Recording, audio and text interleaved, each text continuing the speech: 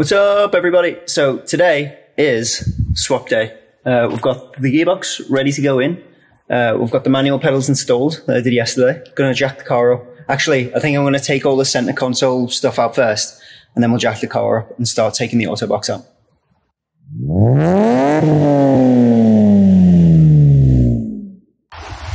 Right, I've started by moving the seats back as far as possible.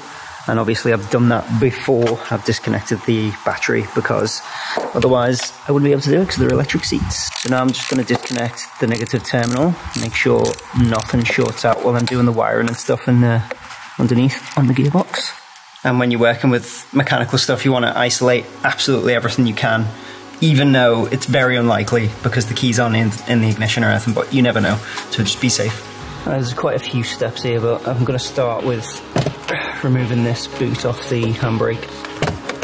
Just clips in, so it's not that hard to take off. Next I'm going to take these caps off the ends here. There's a little hole or a little gap where you can get a screwdriver in and just pop them off.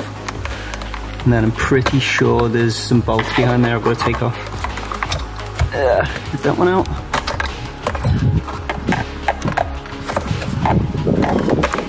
Bolt on that side, bolt on that side. Alright, this is a 12mm bolt.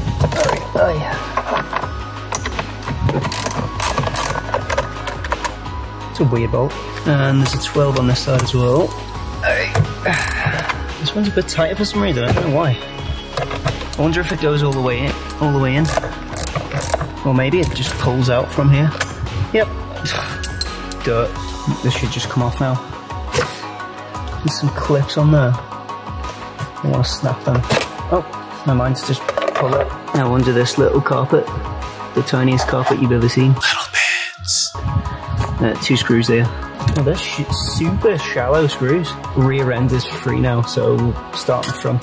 Either side of the front of the console here, we've got 2 little caps with screws underneath. Now this should free up the front end a little bit, but there's another part we've got to take out on the top. I'm going to use a screwdriver just to pry this ring up here. And that should bring the rest of this out. And then under here we've got some connectors. There's some for the cigarette lighter here. I'm just going to pull those off. And then there's another one. And we can just pull this out. Oh, there's another one. There's two sides to the clip. The white side and then the beige side, and they've both got clips on. I don't know which one to press to get it out. Alright, it's the white one. Now inside here we've got 2 screws, one on the right here and then one on the left. I'm going to remove those and hopefully that should be it. By the way, the cup holder is a great place to keep all the bolts. I'm notorious for losing these, so good. I think that should be it now. I'm going to pull it from the back. Let's see if I can pull it out. Might be some clips at the front. Yeah, there is. You might have just heard them click then. Here, there's clips there and there. So, but you pull them back. You don't pull them out like this. If you pull on this like this and pull it out, it'll probably snap. To get those out, I just pulled it from here, took a grip, pulled it back. So now it should come out. There we go. Don't worry about that. That was just the ashtray. Go on. That's the center console out. And we've got to start disassembling this now, I think. I don't know. I guess so. So I'm guessing it's this bolt and this bolt. And then that one. And then that one, just all 4 corners, they look like 10mm. Before I do that, I've got no space to move, so I'm going to get all this out of the car. This handbrake's well in the way of my shot, but you know where the bolts are.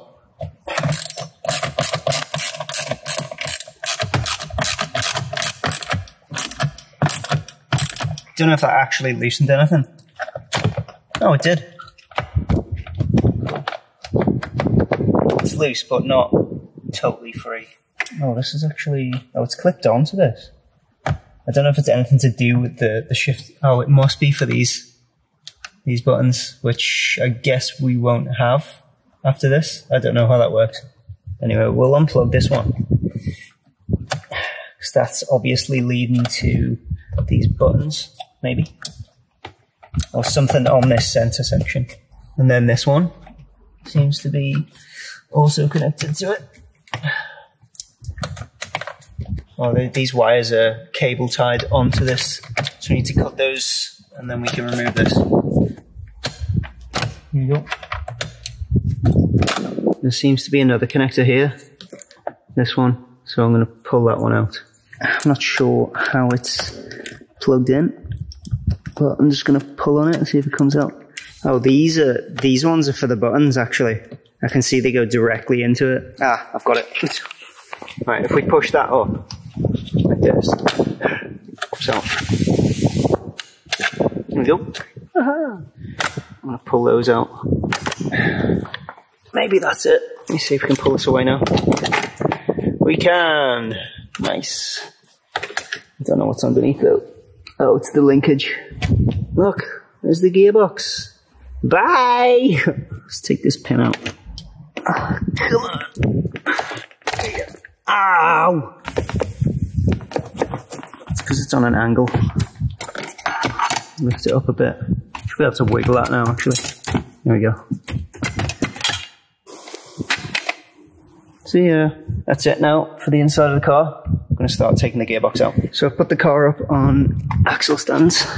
4 of them. It's on 4 of them. 1, 2, 3, 4. And I put the wheels there. The front wheels just to make sure that, well, you know, extra safety and all. Jack's still at the back on the diff, but I'll probably be moving that as well to the front at some point on this front cross member where I usually put it. Now I'm going to take the covers off.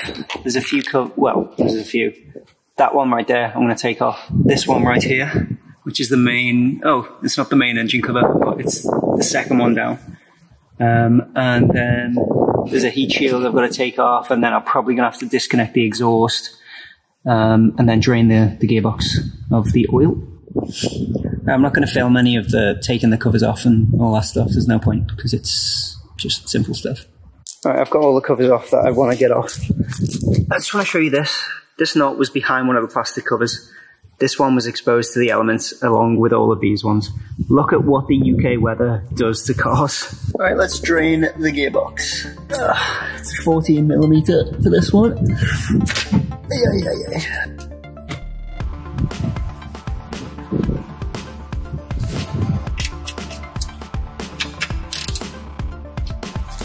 I just drained the oil.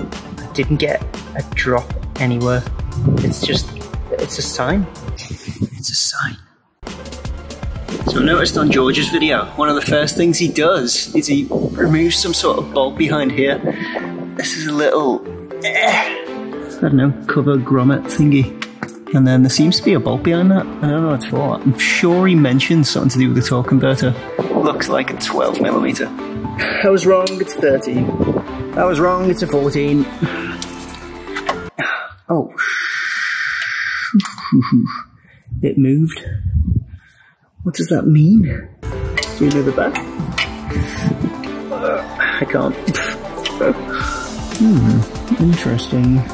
I know that's the torque converter there, that silver thing behind this. The torque converter... The automatic gearbox, does that have flywheels? I don't even know. It's got teeth, so yeah, it must have. It's a very light one. It's thin. Oh, that is tight. Okay, break the bar. Hopefully this comes up. Oh, that was pretty easy. I think that we've got 6 of these to do. I don't know, I'm going to turn the engine to get to the other ones. There's one anyway. I left it in park. Hope that's not going to be an issue. Right, I've took that engine cover off, and I'm going to use a breaker bar here on... Yeah, alright, that doesn't fit on me. Right, let me get a ratchet. There's the crank pulley here. I've took this bottom engine cover off. I'm just going to turn that clockwise to turn the torque converter around. Hey, it is working.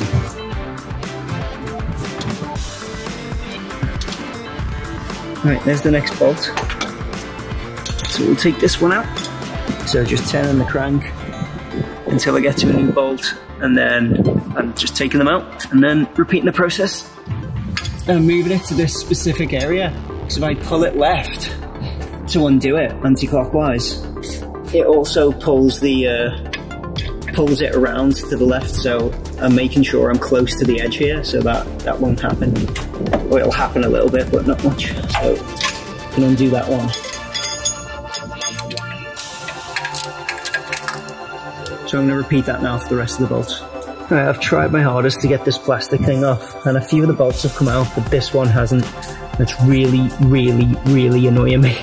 So I can't get out. It's impossible without actually snapping it off there, and I don't want to do that. So I'm going to have to try and get the drive shaft out by just bending this piece down.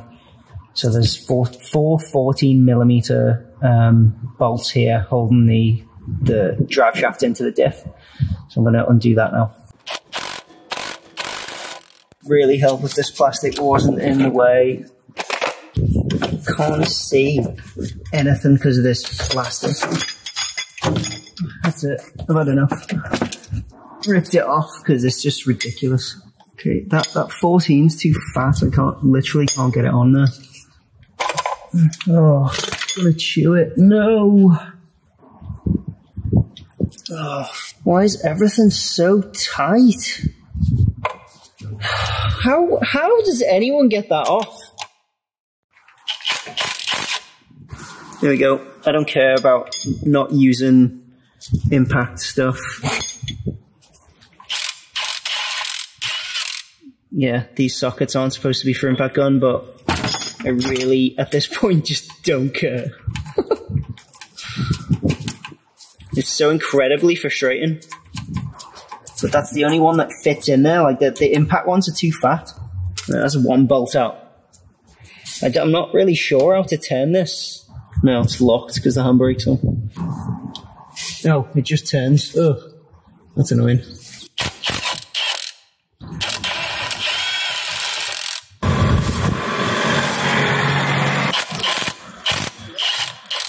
Yes, this is more like it. This is what we want.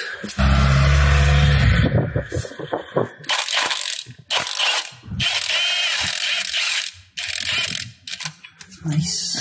Oh, my neck is killing me. Right, now those are out. And I've got over my tantrum. I'm gonna take these out. These are just like the bracket for the center section of the drive shaft. There's one here and then one on the side. That might be a little bit difficult to get to because the exhaust is here, but we'll find a way. We always do. Anyway, they're 14mm bolts. And they come out no problem. Okay, need a longer extension for this. Oh, just about.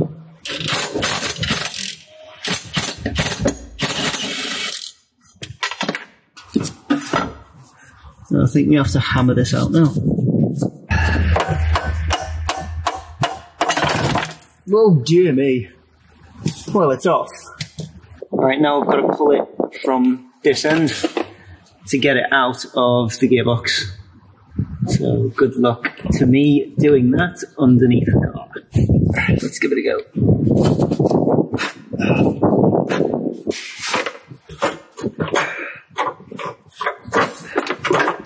There we go. Alright, that's the drive shaft out. Okay, I've put the jack underneath the mounting bracket for the gearbox, just to make sure it doesn't drop on my head. Right, it won't, but I've seen George do it, and this is what I'm going for. Anyway, these two bolts and these two bolts are 14mm ones. They're the ones I'm going to take out right now. Oh, nice and easy, that's what we want.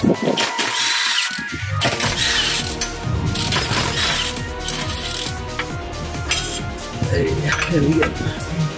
Yeah. Now I'm going to slowly lower the jack.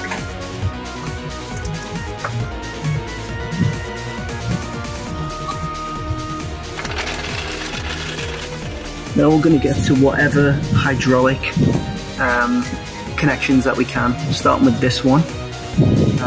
So we're going to undo it here, probably this one. Then I'm going to get this one here, and that's all I can see for now. So I'm just going in from two different angles, going in from here, and then going around the other side of the exhaust, and then doing it again. I'm just repeating that process. It is taking forever, but it's working. This pipe here, this one, is just, it's impossible to get to. I'm going to cut it instead, if I can find something to cut it with. It's in such an awkward spot, and it just won't come undone. I haven't got any leverage on the spanner, so let's try and cut it. The other one came off eventually, using that little technique I showed. I just spoke to George, and he said that I can cut the pipes, but obviously I can cut them here. I don't know why I was thinking about cutting them up here, and then we should be good then.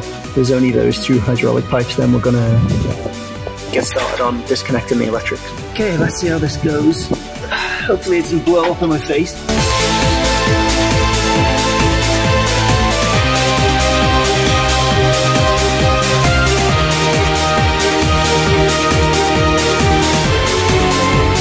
Probably wasn't very safe.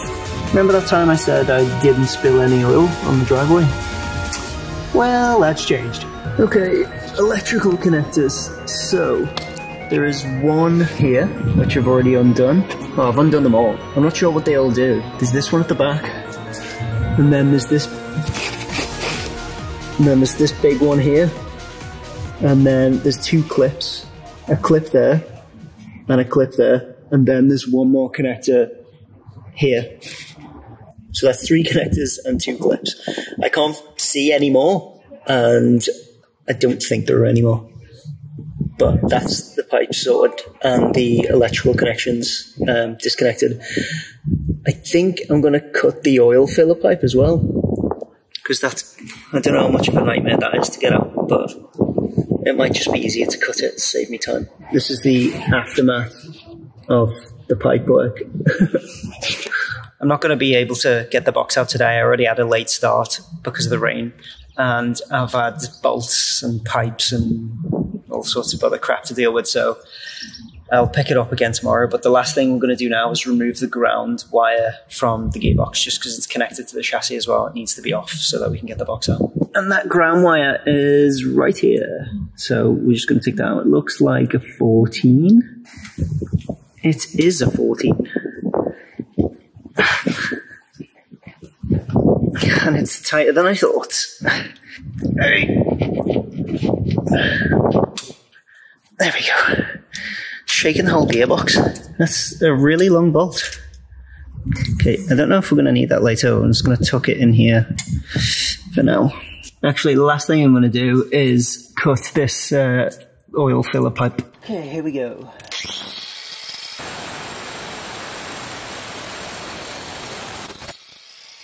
I probably should have known that that was going to happen, but I'm tired and I forgot. Oh, why is it so much? That's it for today. I'm absolutely broken being under the car. It would be a billion times better if I was doing this with a lift. I almost regret it. One of the main issues is being under the car and doing all this. I've had 2 dislocated shoulders in the past. And it really sore, like being under the car and having to twist and turn and do a load of awkward positions just to get bolts out. It's not that fun. I really wish I had a lift and a garage and a place to do all this stuff, but I've got to wet with what I've got.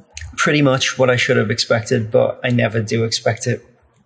I'm always like, oh yeah, I'm going to do this in this amount of time.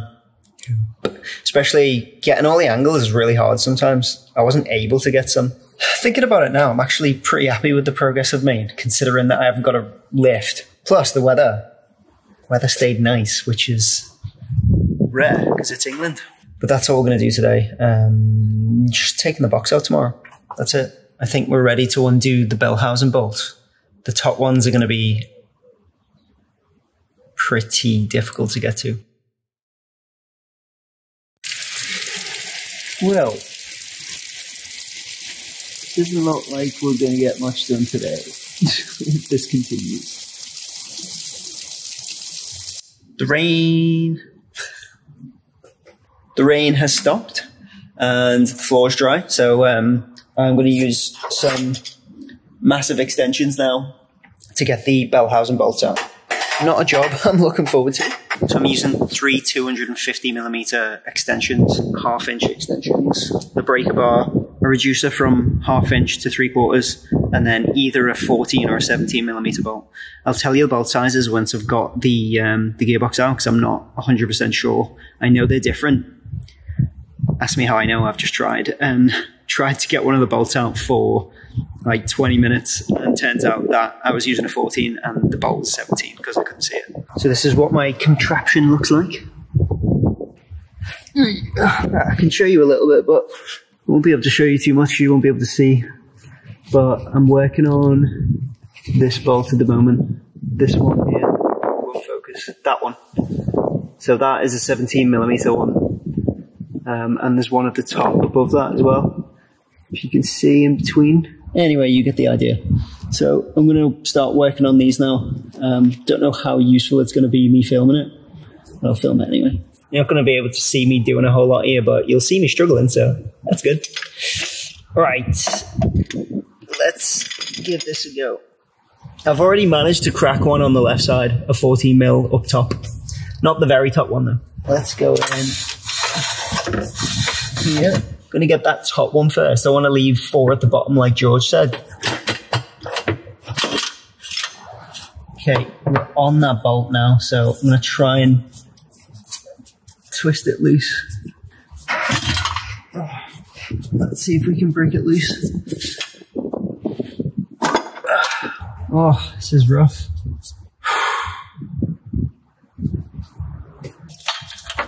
Yes.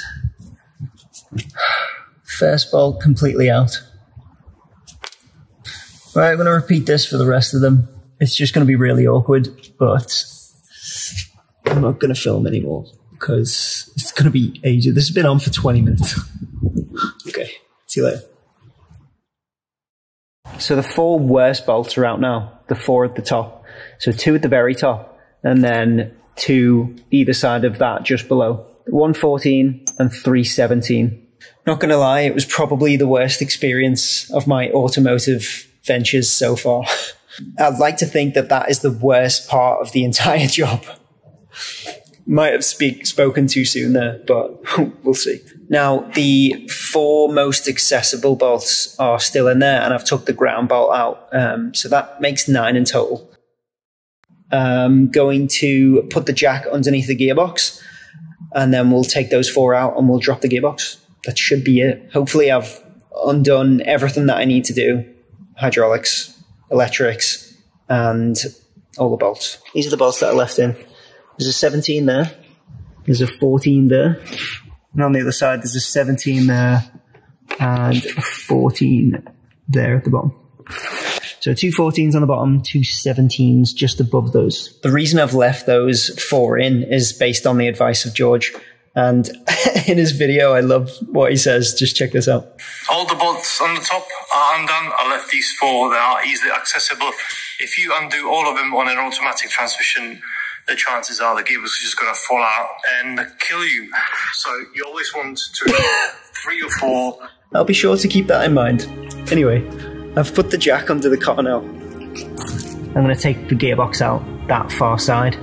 Hopefully it'll fit. I'm pretty sure the car is high enough for it to fit, but that looks okay. We'll see. We'll find out.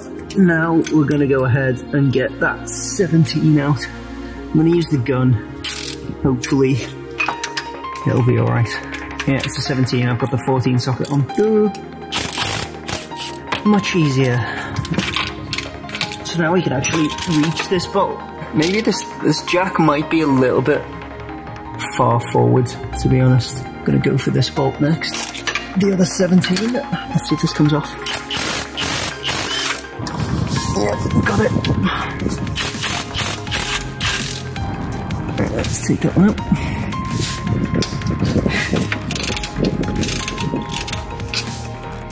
Okay, so this should come down now. I'm hoping. I've got all the bolts out that I think I need to get out. Let's lower the jack down and see if it comes out.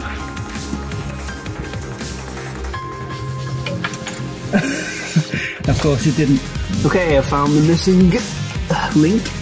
This bolt right here, just above the pipes, is the last bolt holding this in. So Gonna try and get this out. It's gonna be a little bit awkward just because these pipes are in the way. In hindsight, I would have cut the pipes here instead of cutting them there, but hey ho. Let's see if we can get it out. Okay, that fits on, but we haven't got a whole lot of leverage here. Might need to twist it with a hammer or something. I could push it. I don't want to go directly under it. That's the problem. Ah, there we go. Okay, that one's out. That should be it now. Let's try and lower it again. No. Oh, what's going on? There must be another bolt. Right, so I took a picture with my phone, and you can see all the bolts are out except this one here. So that is between this one, well, it's not that high up, basically. So let's go and see if we can find it. It's a really awkward one because it's right behind this part of the chassis here, or this part of the tunnel. So I don't know how much space there is in between there and whether or not I can get up under here. Let's go and have a look. Okay, I see it right there. There we go. Okay, I should be able to get to that. Looks like 17, I guess? No, it's a 14. Or maybe, yeah, it's a 14. There we go. Seeing the gearbox move then, so it's definitely coming away. The extension's off, but the socket is still stuck on there.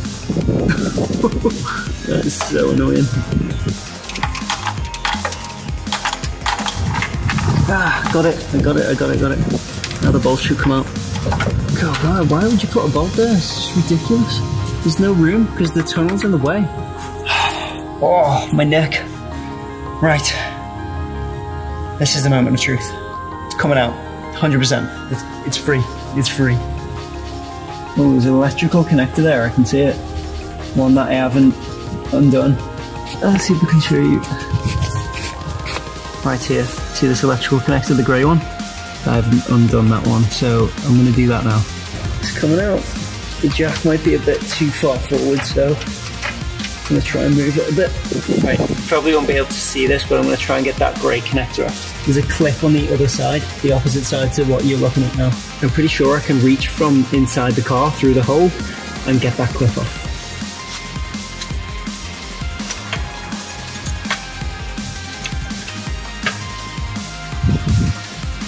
Well, it's coming out, but it's coming out wrong. Never mind. Lower it, slow, probably going to drop.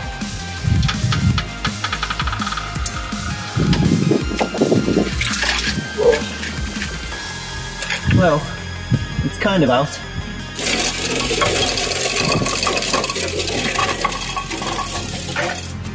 Okay, it's out. It wasn't a nice experience, but this is what we're left with now. There's the flex plate that we've got to remove next time we work on the car, which shouldn't be an issue. Just whip those bolts out with the gun. I think there's 10 bolts there, no 8 bolts there. All the wiring isn't needed, so we can bunch that up and tie that somewhere. And I think we wire the reverse switch to this one. I'm going to get rid of those pipes from the other side. They lead to a heat exchanger on the engine. And we're going to get rid of this oil filler pipe as well. Right, we're recording this 3 days after the last part of the video because it rained for 3 days. So now we're going to take the flex plate out. I don't think we need it to be in any specific orientation here, so I'm just going to remove the 8 14mm bolts. We'll worry about it later when we put the flywheel in.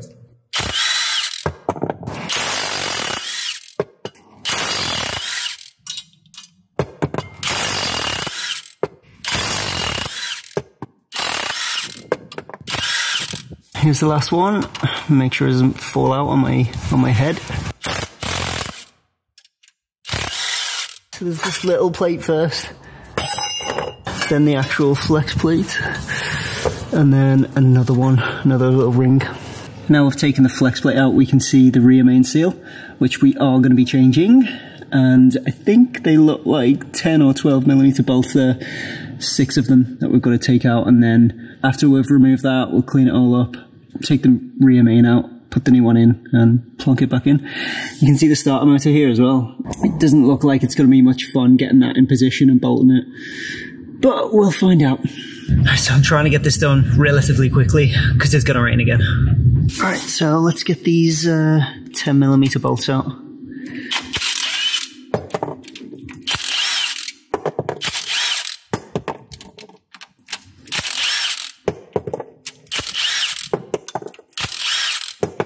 Alright, they are pretty loose. Not loose, but not tight. So easy to get out. Now I'm going to get a pry bar in somewhere and try and loosen it off. There is a little indent here where you can put your pry bar in. That's good.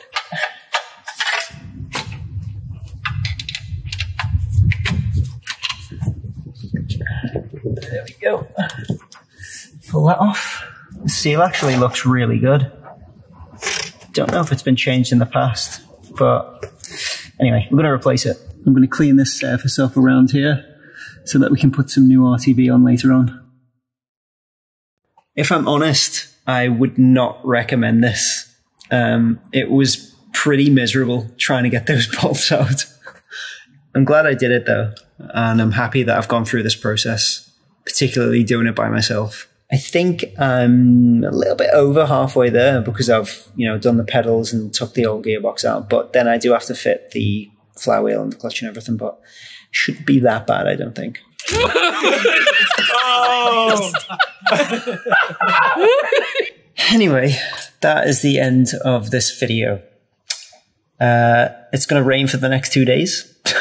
So I'm going to start editing the Bellhousing swap video, which I've already started editing, the pedals install, and, well, this video. I think this is going to be the most rewarding thing I've done on the car so far. More than the engine maintenance stuff, more than anything else, the brakes and coilovers. Because this is the biggest job I've ever taken on. It is a huge task, especially to do in the driveway. So I'm looking forward to finishing it and having a manual car. It's going to be so worth it. Thank you so much for supporting all my videos. Thanks for watching this one. Follow me on Instagram. That's where you're going to get all the updates. Everything that I don't post on YouTube, I post on my Instagram page. I'll leave a link in the description for it. Like, comment, subscribe. I'm so close to 4,000. Might be at 4,000 by the time this one uploads, but thank you to everyone who watches. I hope that these videos are useful. You follow on the project and stuff. It's really cool. So that's it. Thank you for watching. See you later. Peace.